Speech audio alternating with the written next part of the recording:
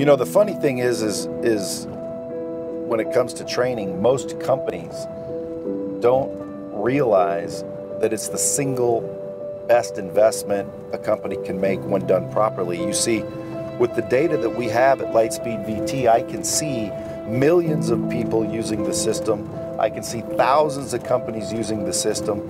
And what's ironic is it shows beyond a shadow of a doubt that the #1 employees train the most successful teams, the most successful companies, the most successful business executives train the most, learn the most.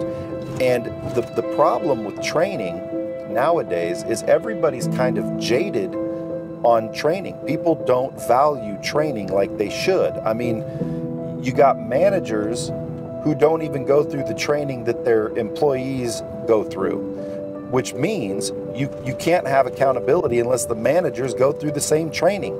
How are you supposed to determine whether or not this individual that you're paid to manage is actually executing the training or the techniques taught in that training if you didn't take the training?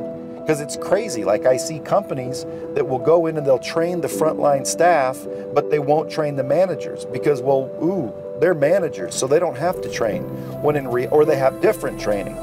And what doesn't make any sense is when you train effectively, it's the single highest ROI you can have, period.